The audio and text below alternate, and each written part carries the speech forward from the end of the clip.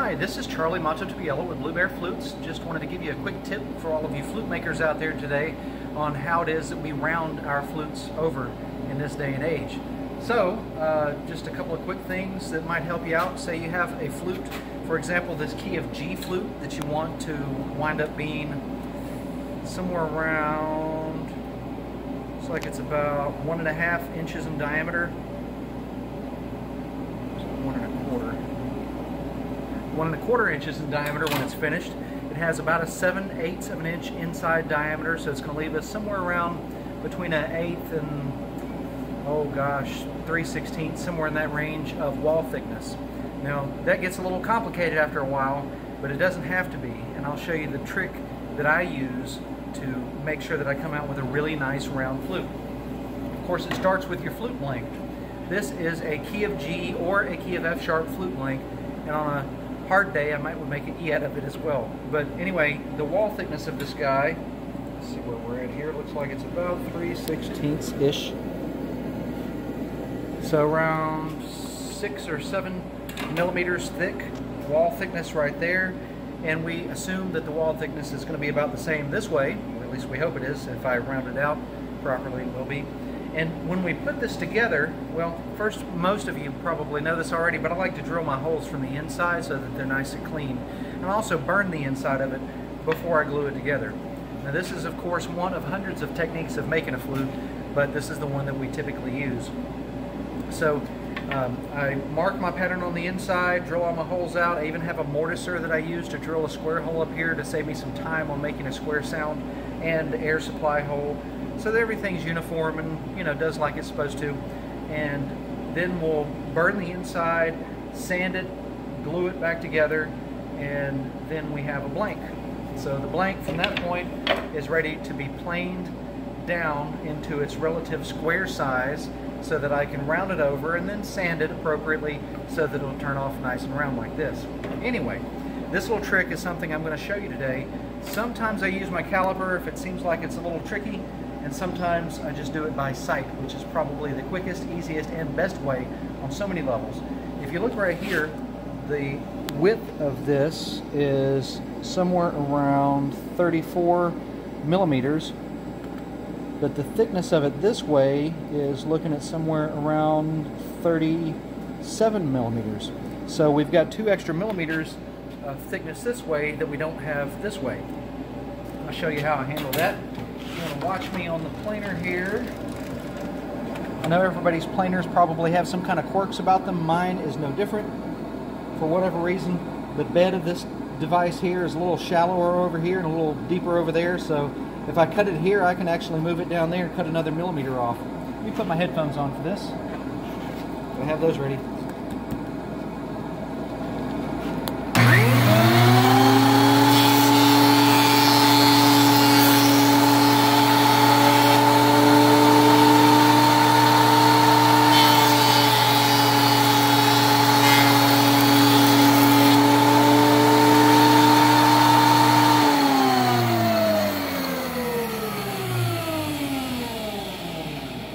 Something I always like to mention is you should wear proper safety tools whenever you're using a big heavy machine like this. One thing you don't want to ever do is stick your hand down in there where that business end of the blade is. That is off limits. That can really tear.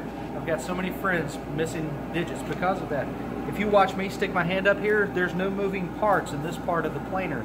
So up here, it's just a couple of little spinny dills and things that lock it down and move it like that. The blades are actually underneath, so it's super safe for me to put my hand through here. For you, may not be, so you got to watch out. Some planers actually have an open top.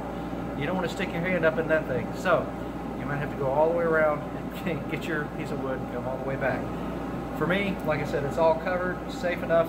I'm going to do it that way. So I took a little bit off of this and a little bit off of that. Probably not enough,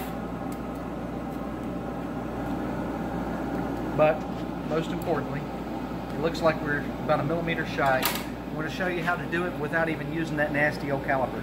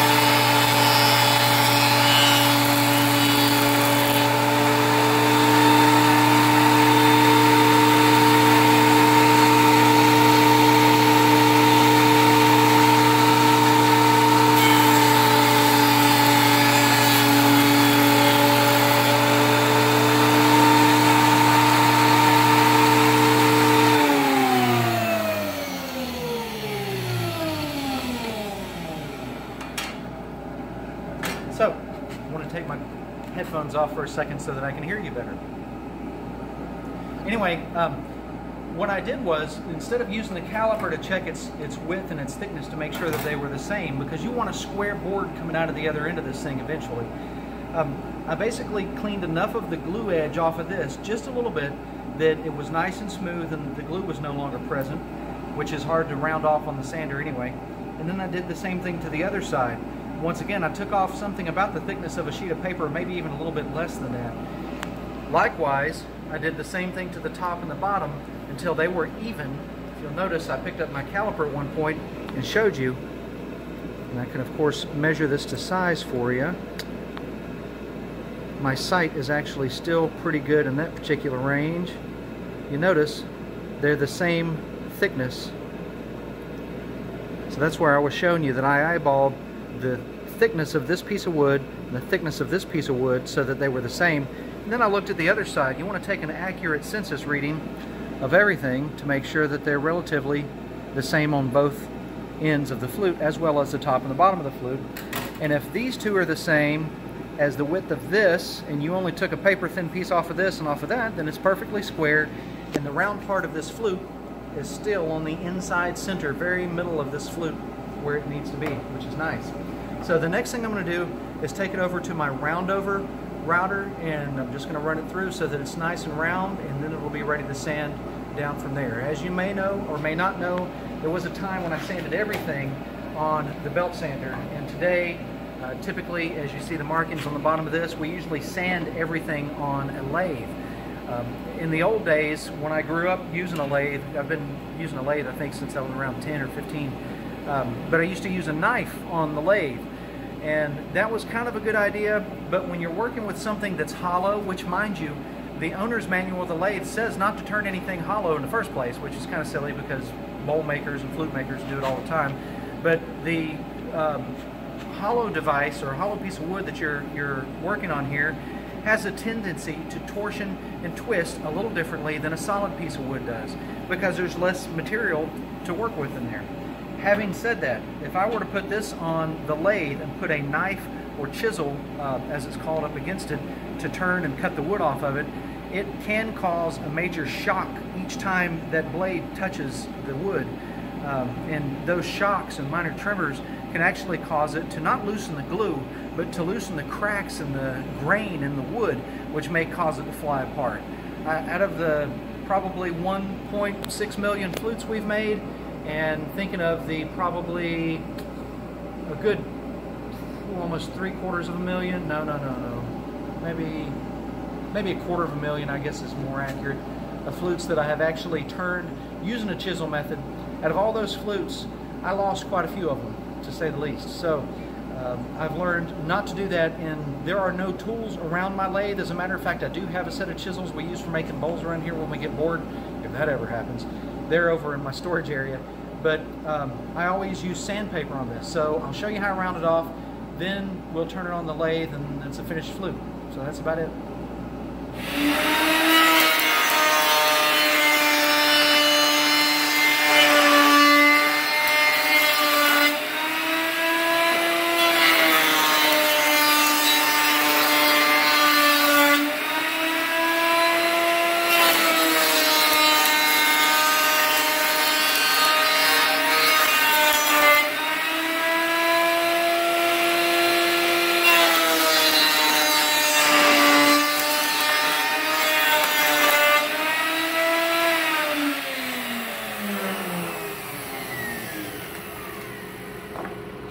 Having a little difficulty disrobing there. Anyway, as most of you can probably tell, this is quite round already as it is. It's because of the size of the roundover that I'm using there. I have a smaller roundover table right here, and that one lets me round over smaller sized flutes because the bit itself is actually quite a bit smaller. So that's a 1-inch roundover, and this is a 1.25-inch roundover. And those various sizes will allow me to turn the square piece of wood into something much more readily, turned into a round piece of wood, which is exactly which way we need to go. So, basically from here, I'll lock it in on the lathe and we'll turn it round with sandpaper, and that's really about it. turning something on the lathe in the first place is a dangerous notion. But to turn it and then use a chisel or a knife against it like you're supposed to, which is what a lathe is designed to be used for, is very dangerous. But it's not just dangerous to the individual, it's actually dangerous to the flute. It's more likely that it's going to get destroyed if you go that route than it would if you just sand it on the lathe. So all of the hard machinery and hard work that I just did to the flute is something that was done with slow tools. I mean, granted, this thing turns really fast, but how fast I move it is kind of still a hand tool. I move it along there slowly, and that determines, you know, how much stress the wood undergoes. So if I were to hold the chisel up against it, it would put it under more stress. And long story short, sandpaper works a lot better. And then we use varying grades of sandpaper from 60 to 120 to 220 to whatever we need to go from there by hand. But on the lathe, the 60 and then 120 does really a good job. If you see, there's a really beautiful knot right there that's going to clean right up once this thing gets rounded off. I can't wait to see what it looks like. So anyway, I hope this has helped you all a lot in the idea of how to make a flute round when you're trying to save time. And really, I could hand sand that thing around the rest of the way at this point and don't even have to use a lathe. If it wasn't for the fact that we have so many flutes that we make, I would skip the lathe notion and just go straight to hand sanding. But it's a lot quicker and gives my muscles a break. Anyway, I hope this video finds you all well and you find some use in it. If you have any questions, feel free to drop them in the comments below and give us a thumbs up whenever you get a chance. We love to hear from you and see how you're doing. I hope that you guys are enjoying your flute playing and flute making, and all of you flute makers out there, please remember you're flute players too. You have to be. It's required. So y'all take care. Have a great day. Thanks so much again for watching. Once again, this is Charlie Mato-Toyela signing out for Blue Bear Flutes, bluebearflutes.com, as well as on Instagram and Facebook. We'll see you soon.